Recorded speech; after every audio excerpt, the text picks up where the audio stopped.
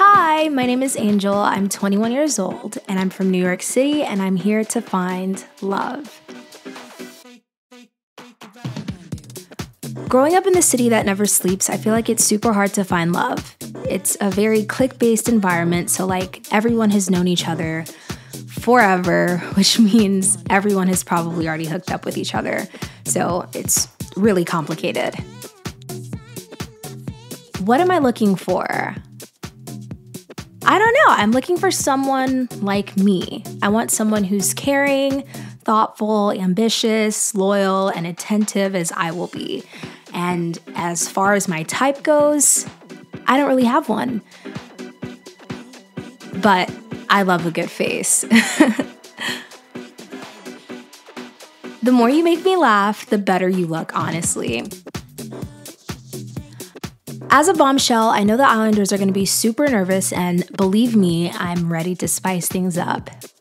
But I don't plan on stepping on anyone's toes because I already have my eye on a single Islander. So hopefully I'll be able to change that. Wish me luck. This week, a hot new bombshell enters the villa. I got a text! Angel, please approach the Islander you want to go on a date with and make your way to the beach.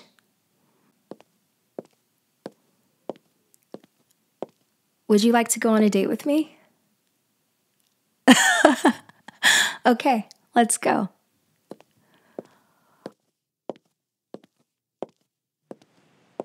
Oh my gosh. This is beautiful. Have you ever done anything like this? Have I? Actually, yeah. Once in California and once on this cool island that's on the opposite side of the map. How was it? Well, California has the Pacific Ocean, which is freezing, at least every time I've been there. And the island I was on was the Atlantic Ocean, so it was nice and warm. Ooh. Do I need to yell this? I don't know. I got a text. All right, it says, Angel, open up the box and explore your connection with your date. Ooh, okay. It looks like we have some cards. Yeah, it's a card game. So I guess I'll read them out and we will both answer. Are you nervous? I'm nervous too. Yeah. So, first question. This is not in the cards. I just want to know. Are you happy that I picked you? Yeah? Oh, stop. Stop. What made me pick you? Well, I don't know. I'm a girl's girl. I really don't like stepping on toes, and I don't want to have that kind of experience here. And just from watching the show from my hotel, I've seen how you move in here, and I'm just really interested in you. I mean, for one, you're attractive, and I feel like me and you would get along really well. So, yeah, I guess that was our icebreaker then. Okay, let's get into this game. My nerves are kind of gone now. I feel comfortable. But first question, what does your work-life balance look like?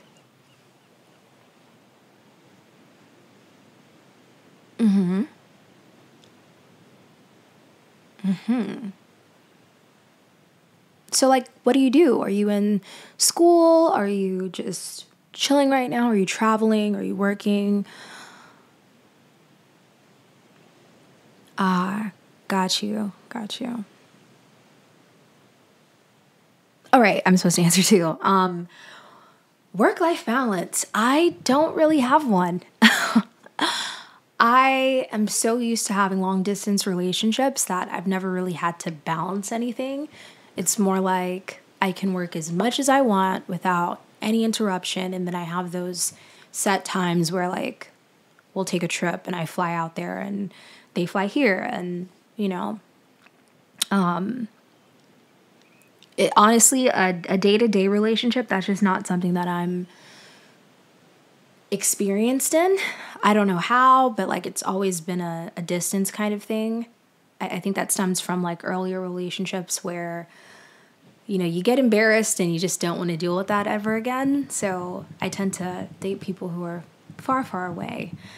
But just in general, I do a lot. I have a full-time job. I also do voice acting on the side, and as well as social media. So it's a very time-consuming lines of work. So I don't know, but obviously I am very serious about finding my person and being in love, and you know, as long as I like somebody, it's enough for me to prioritize it. So even if I don't have the time, I will make time. Is that a good answer? Yeah? Okay. Next question. How do you handle conflict?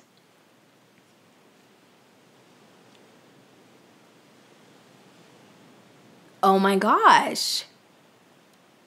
I was going to say the same thing. I'm so big on fixing the problem right then and there, because that used to be something that I had a tough time doing. I would say, you know, handling conflict with communication is definitely the best way to handle things, because for me, I'm the type of person who needs space. Like, let's say I'm pissed off. It's going to take me a minute to cool down. And it's not even anything to do with the other person. It's more like I just have to get my vibes right again. I need to be able to center myself and let that emotion pass before I can deal with it. You know, I have to process my emotions first. And because if I don't, you know, you say things that you don't mean and whatnot. But I don't really have those kinds of problems anymore. Yeah. All right, so next one says, what is something in past relationships that you needed to work on?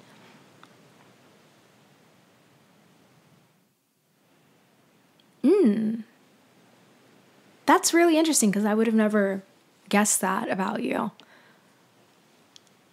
No. I'm so serious. I would have never thought that. I think I already answered this one really with my last question, but I think it's communication. In my last relationship, that was a really big problem, and it wasn't even on me. It was kind of, I want to say it was karma, because I can admit that, you know, when I was younger, a teenager, it was like I was not the best communicator. I was kind of over it at that point, whereas in my last relationship, it was so bad. Like, he could not communicate to save his life. It's like any little issue, any confrontation would lead to me being ignored for however long. That took, like, sometimes it was a week, sometimes it was a couple of days, sometimes it was a few hours, sometimes it was a month. And that's just not healthy, because you're just sitting in limbo, not knowing what's going on, and you're basically going insane. So I did not enjoy that one bit. And I think now what I was able to learn from that was it's very important to communicate things, because as long as you learn things about your partner and you know how that person is and you know how they deal with certain situations, it's a lot easier than having to put them through things that they don't need to go through. What do I mean? For example, like I said, when I'm in conflict with somebody, I need to take space. I need time to cool off. That means I don't want to be around you. I don't want to talk. If I am around you, I still don't want to talk. That kind of thing. Like, it's almost like stonewalling. Whereas, even though I'm not exactly angry with that person, I still need my space, and I'm not allowing them in my space. To them, that can feel like abandonment. And even though that's not my intention, that might be what it comes off as. And now the other person is going through a bunch of things that they don't need to go through because there's not really, it's not that deep, you know? Yeah. Yeah, for sure. I would never want to be like a toxic partner ever. I'm completely against that. I know what it feels like. I don't want to ever put anybody through that.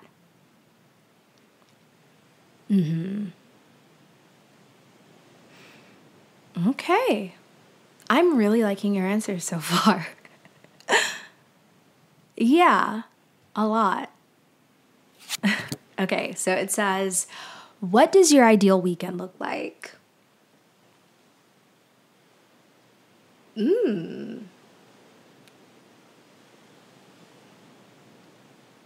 Okay. I'm more of a homebody, honestly. But that also goes with the fact that I'm a workaholic. So it's like, if I'm at work all week, I just prefer to be at home on my weekends and resting and just watching different TV shows, just binge watching. That's kind of my thing. I don't want to go out. I don't want to do anything. And on top of that, it is too hot to be outside. So that's just not my vibe. I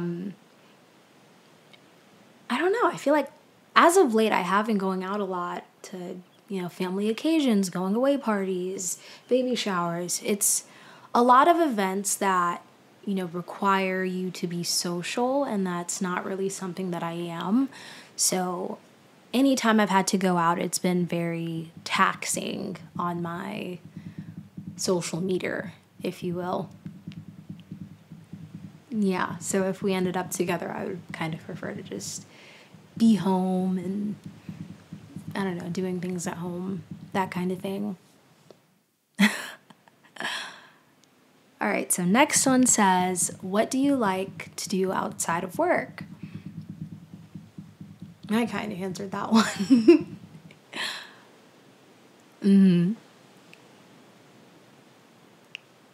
All right, so are you more of an introvert or an extrovert?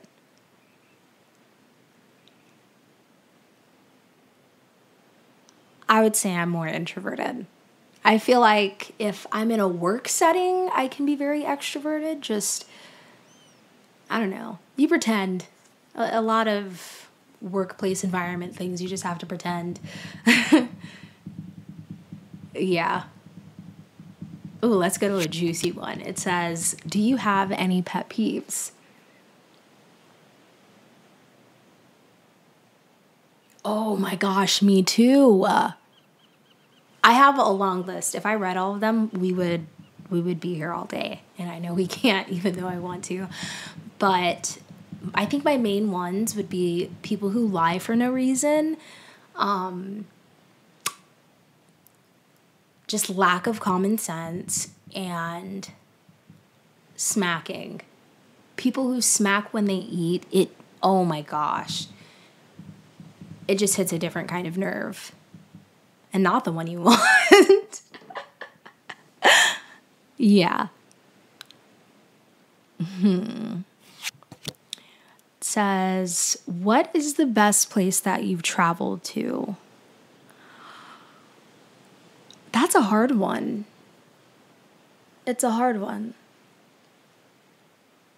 I would say the best place, I guess California. Yeah.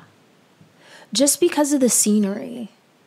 I think everything is beautiful, at least I believe I was on the East Coast of, I could be so wrong. I could be so wrong right now, but I was on the coast, so I don't know. I think it's the West. I don't know. I'm just a girl, but I would say the scenery in California was beautiful. I wasn't in LA or anything like that. I was, more south. So I enjoyed myself nonetheless. Everything was pretty out there. It just looked so Jurassic Park, if that makes sense. Yeah, could have totally played it off on Instagram like I was in a whole different country. Yeah, because everything was beautiful, for sure. Places I would want to travel to? I definitely want to go to Greece. I think Greece is so beautiful. I think the architecture and everything is just beautiful. So that's a place that I would really like to go to. Only problem is I hate long plane rides. So I don't know how I would go about doing that. Yeah. Okay, so it says, do you prefer coffee or tea? Really? I'm a very big coffee girl. Like, tea is okay, but I definitely prefer coffee. Ooh, this one pairs up with that. It says, are you a morning person or a night owl? I would say I'm both. Yeah. Yeah, because I can stay up until like 4 o'clock in the morning working and then wake up again at 7. I think just with my work schedule, I'm used to sleep deprivation. Yeah, I only get about like 3 to 4 hours of sleep every single day. So it's not like I really have a choice. All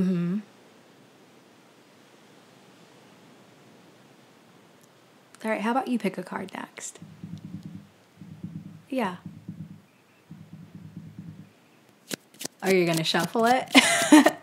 Okay. You want me to read it? All right. Okay, I'll pick this one. It says, is there anything you're scared of? Ooh, that's a lot.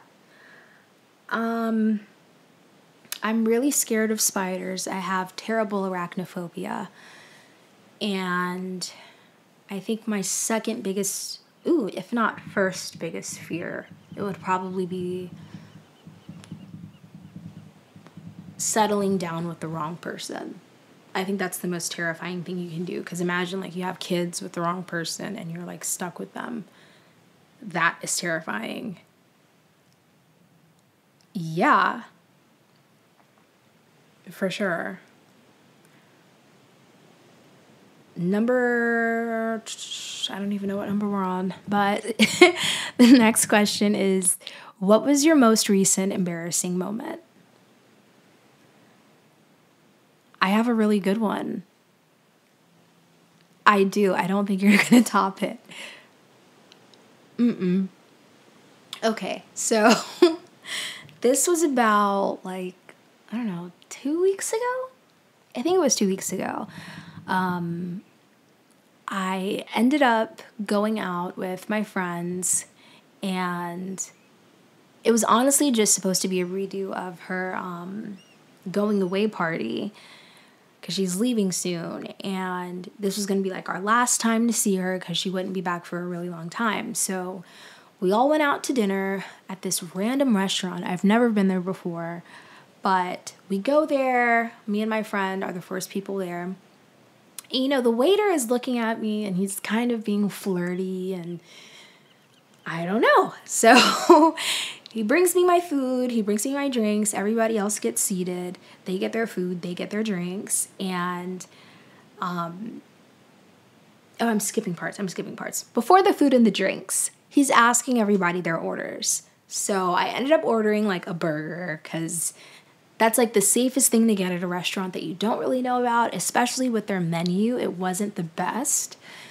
Like I wasn't trying to eat half of the stuff on there, so I just went with a burger. And like with the burger you can get a side. I feel so embarrassed. I don't even want to say this, but I told him I wanted fries on the side, you know? And obviously, like, my attention span just goes out the window and I start looking around. He's talking to other people, and then I hear him say, like, what's your sign? That's what I heard. So I turn my head and I'm like, oh. And I say my freaking zodiac sign. And then everyone starts busting out laughing. And he's just like, oh, I'm a Capricorn. And then everybody around the table just goes around saying their sign. When really he asked me what my side was. And because I was just as confused. I'm like, why are you asking me what my sign is? Aren't you supposed to go make my food, you know? So I think it was a great icebreaker because half of us didn't even know each other. And I think it was just funny all in all. But will I ever show my face at that restaurant again? Probably not. No. And I genuinely thought like, oh, he's asking me what my sign is because I literally just said my side. I said a burger with fries. Yeah. Yeah. I'm sure he said sign and he was just gaslighting me. I don't know. Oh, gosh. Another text. What does this say? Okay. Angel, your date has come to an end. No! I want to stay here with you. It says, you can choose to couple up with this islander or invite another one for a first date. Oh my gosh, so soon. I've enjoyed this date, and I think you're super easy to talk to, and I definitely want to continue getting to know you. I think I'm pretty good at reading people, and for that reason, I will not go on another date, but I would love to know if you would want to couple up with me. Yeah? Okay, I guess we're a couple. Oh my gosh. Angel, you are now couple up with your islander. You will be sharing a bed with them tonight, and you may now kiss your I've never seen a text like this. You may now kiss each other. Okay. Are you down? Yeah? All right, let's see.